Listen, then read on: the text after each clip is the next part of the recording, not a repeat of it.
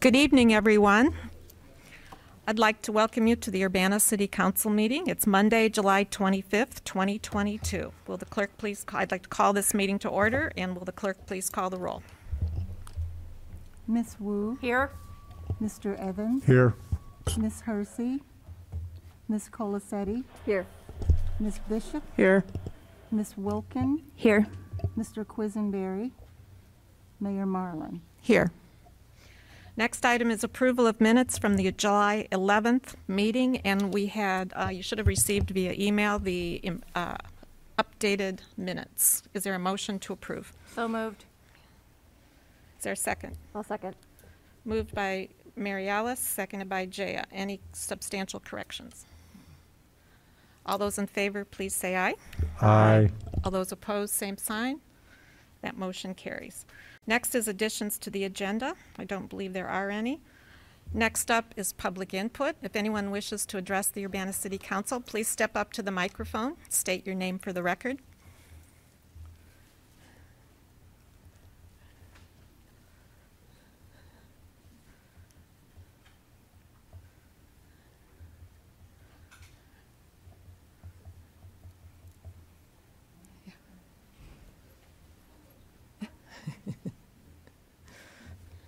Hi, my name is Wendy Bartlow, and I'm the Assistant Director at the Center on Health, Aging, and Disability at the University of Illinois.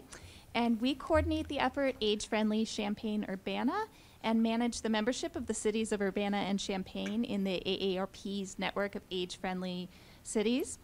This is an AARP program designed to make cities more livable for people of all ages, but with a specific focus on older adults.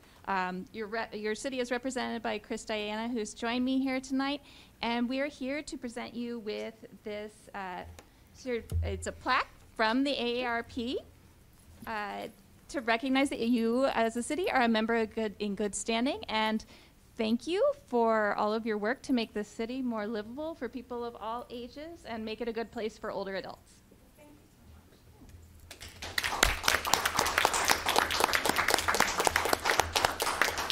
And this will be displayed on the table in the lobby. Thank you very much.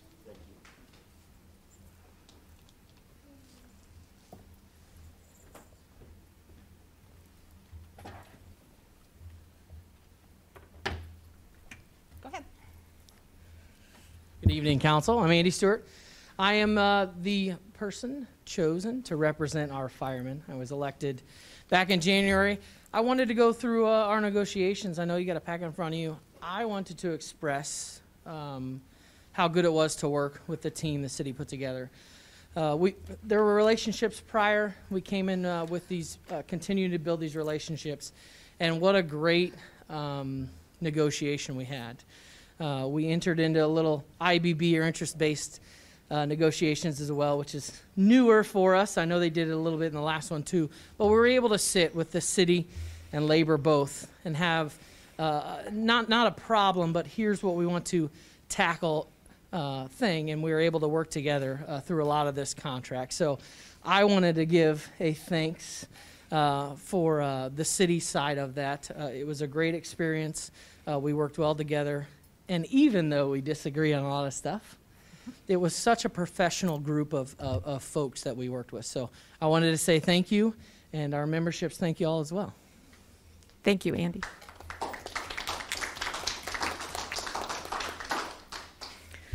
Does anyone else wish to address the Urbana City Council? Okay. We'll move on to council input and communications. Any comments from council? Okay. There is no unfinished business. Reports of standing committees. Committee of the Whole Chairperson, Mary Alice Wu. On behalf of the Committee of the Whole, I move resolution number 2022-07058R, resolution approving a collective bargaining agreement with the International Association of Firefighters, Local 1147, for a term of July 1st, 2022 through June 30th, 2028 for approval. Is there a second? A second. Moved by Mary Alice, seconded by Sharice. Any discussion? Chris? Yeah, just one thing. for the taxpayers to understand that tonight, if this is approved, which I think it will represent a 19.2% increase in salaries for the firefighters over 6 years. And just wanted to let the taxpayers know that's what's happening. Any other discussion? Grace? Thank you. I'm sorry to have missed the committee meeting last week, so I just wanted to share a few thoughts tonight.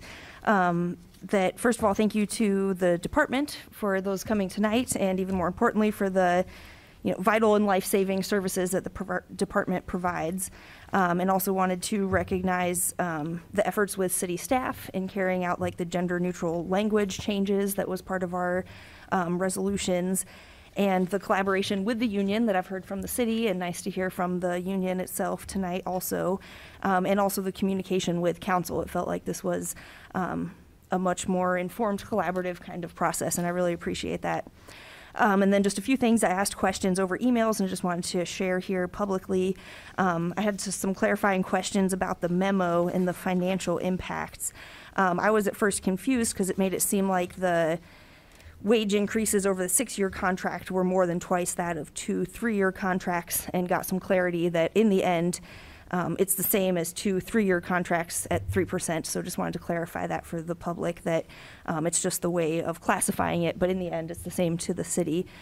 And then another one I just wanted to confirm, and I'm open to any objections if this is not the correct understanding, but things we had talked about. I know Michelle's not here tonight, but when we had talked about this in the past, she had confirmed that this contract, in its stability, keeping operational stability, also still allows for some flexibility in operational changes.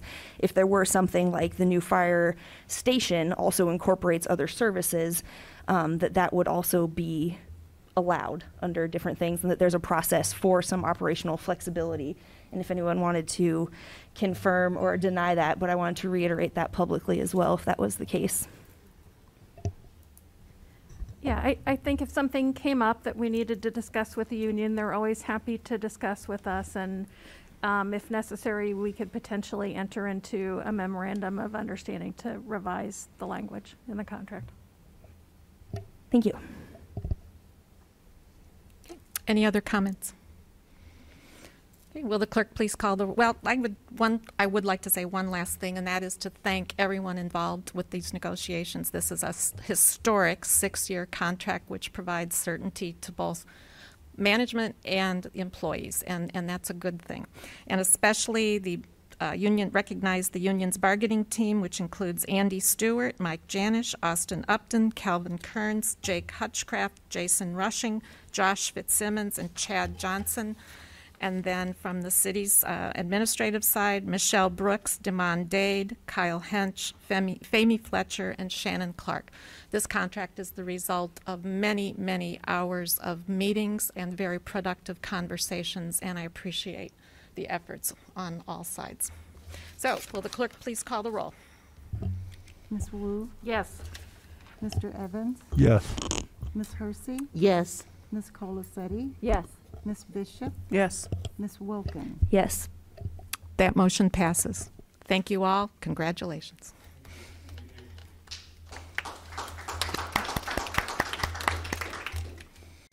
Reports of special committees. I don't believe there are any. Reports of officers. There are none. There's no new business. And with no further business before this body, this meeting is adjourned. Thank you.